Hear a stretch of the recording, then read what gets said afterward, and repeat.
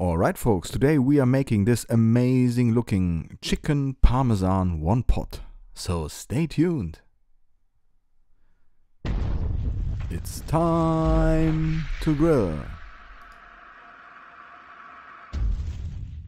Let's get this recipe started with the chopping work. You will need garlic. And of course, as always, if you want to recreate this dish at home, you could check out the video description. We have a whole list of ingredients and measurements in there. Next one, onion. Take a large onion, cut into half and cut into dices. After chopping up the onion, you will need a green bell pepper. And same here, cut into dices. Doesn't have to be perfect, it's just a simple one pot. Nobody cares about the exact shape of the pieces of onions and bell pepper later on. Then you will need Parmesan cheese. Of course, it's possible to buy this already ground. I prefer doing the work at home with my microplane, so take a good piece of Parmesan cheese and just grind it by yourself. The final step before we hit the grill is the preparation of chicken. I'm using chicken breast today, but of course you can use chicken thighs or whatever you like. These are gonna be seasoned with SPG. Salt, pepper, garlic, which is one of the mixtures from my friend Jörn Udenheim Barbecue aus Rheinhessen. If you haven't heard about him, check it out. Now season exactly 4 pieces of chicken breasts. Sprinkle over the rub and season. In the meantime, I have already prepared a starting chimney full of charcoal.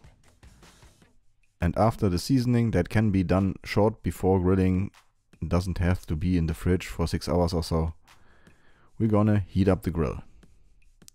You will need one spot for direct heat and a spot for indirect heat, like always. Heat up the grates, clean them, and then start grilling the chicken breasts approximately 3 to 4 minutes per side. Now the chicken gets a real nice grill flavor, which is important for the one pot dish later on. This really makes a difference. After 3 or 4 minutes on the other side, place your chicken breasts on indirect heat. This is what we are doing here all the time. It will keep your chicken juicy. Then close the lid and let that sit on indirect heat for another 20 minutes. The chicken doesn't have to be cooked at that time. So take it off, cool down a little bit and start with a cast iron pot inside the charcoals. We're gonna put in some basil flavored olive oil, followed by onions and garlic. After 3 or 4 minutes, add the green bell peppers. After some more minutes, add tomato paste. And then your veggies should get tomatoized, if that really is a word in English language. This is where the magic happens. Let that sit there and roast for 3 or 4 minutes and then add red wine. Let that red wine reduce until there's nothing really left and then add chicken stock. Some more chicken stock and tomato. 2 big bottles of canned tomatoes. Tomato sauce. Whatever you call it. Then we're gonna bring this one to a boil. In the meantime, it's enough time to slice the chicken. Of course, the chicken is not 100% done at that moment, but that doesn't matter because we're gonna put this back into the hot cast iron pan and the boiling tomato sauce. And this is exactly what we need for bringing the meat to the right color and the right tenderness. This might now get really quick. Reduce the heat a little bit. Just take away some charcoal, that's easy. Put in your chicken slices and give it a mix. Now it's time for the first seasoning. You will need some salt seasoning, I'm using my Italian salt seasoning and dried oregano.